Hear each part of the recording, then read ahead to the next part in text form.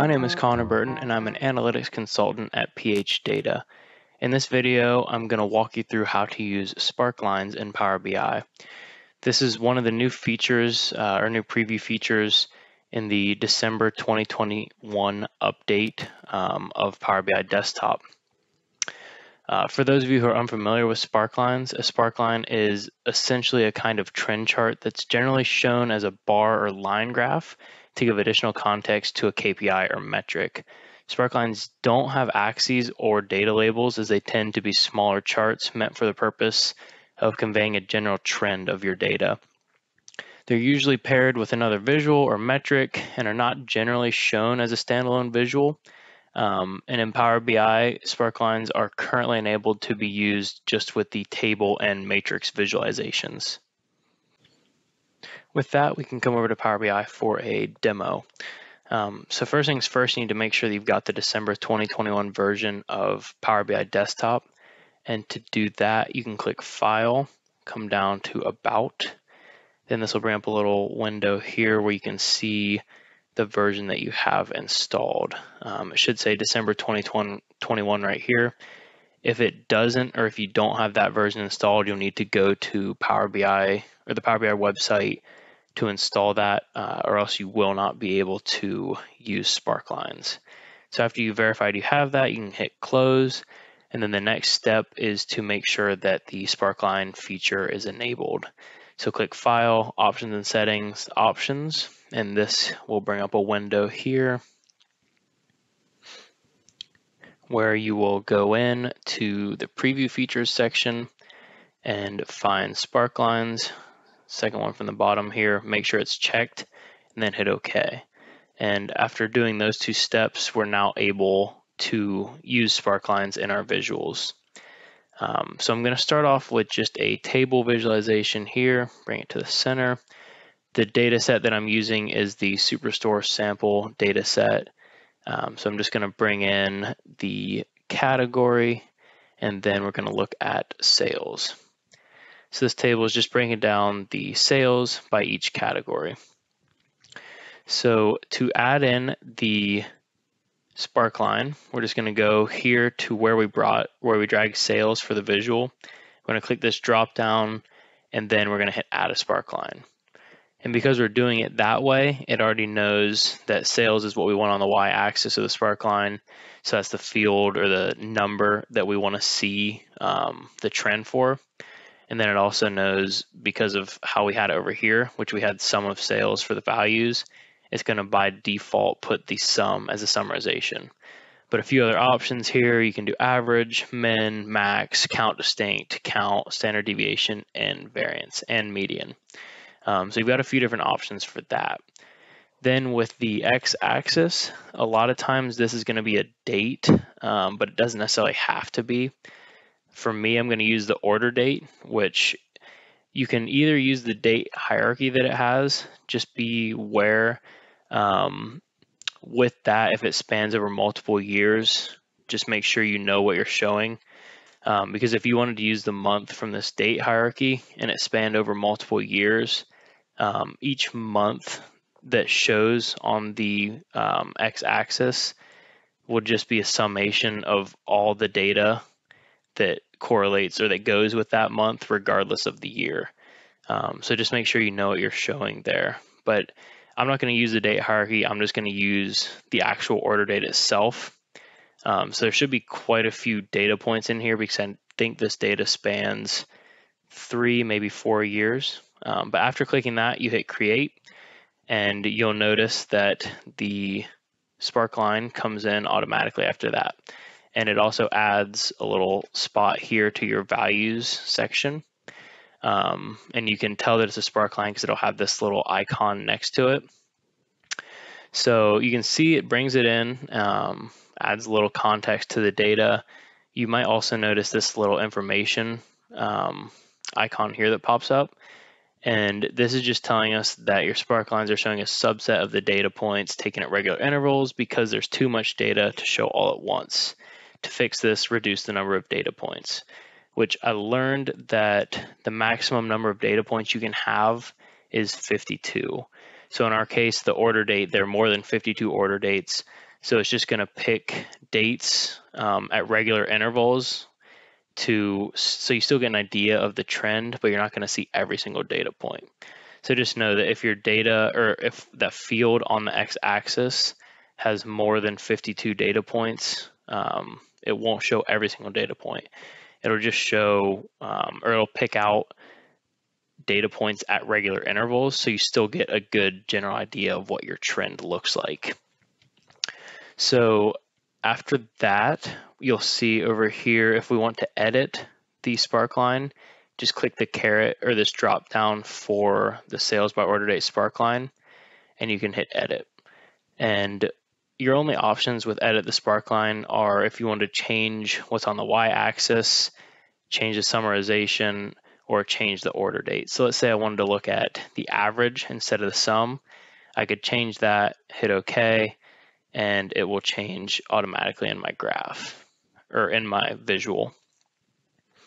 So I'm gonna actually change that back to sum just for the sake of this. So you hit sum, change it back. So again, now we've got the sum, or the sum of the sales showing broken down by the order date. So the next step after that would be if you wanted to format your Sparkline. So to do that, you'll come up here into the visualizations pane. You'll see this format your visual button. You can click on that, and then should be the last option here is Sparklines. So you can expand that, and if you had multiple Sparklines, which you can have up to 5 Sparklines in one visual. So what that means is I could have one for sales, profit, and then I could have one for three other measures, and that is as many as I could have for this visual. So you'll see here that I've only got one, so I can't change this, but if I had multiple, I could change which Sparkline I'm applying the formatting to. So after you see that, you'll come down here. You can change the chart type. It can either be a line or a column. Personally, for this one, I prefer line, but it's nice to have that ability to change it between the two. You can change the color to whatever color you want. So let's say we just want to look at it in red. Unfortunately, there isn't any functionality yet for conditional coloring for the Sparklines. So right now it's pretty limited, and just changing everything has to be the same color. And then after that, you could change the width if you want, so you can make it a lot thicker or thinner if you'd like. And then one last piece of formatting that you can do is add in a marker. And this is nice if you want to just see the highest point, lowest point, first or last, different things like that. If it ever drops in the negative, you can just click it and see, okay, there's none here that drop into the negative. Let's say we want to add the lowest point. You'll see that comes in, and it shows on each of for each category. So I'm going to add in the highest point as well. So you'll see that it highlights the highest point over all the order dates and also the lowest point for each category. And then it will also do that for the total overall without, or just the sum of everything, not looking at it by category. So you can do that, and then you can change whatever that marker is. Say you want it to be a triangle. You can change the shape of that. I'm just going to change it back to circle. And then again, you could change the size. So say you wanted to make it bigger, which when you do it like that, it kind of starts to look a little, or you can't really tell as much from it. So I'm just going to keep it small, but you can change the size if you want to. So after doing that, that is pretty much everything you need to know about using the Sparkline in a table visual.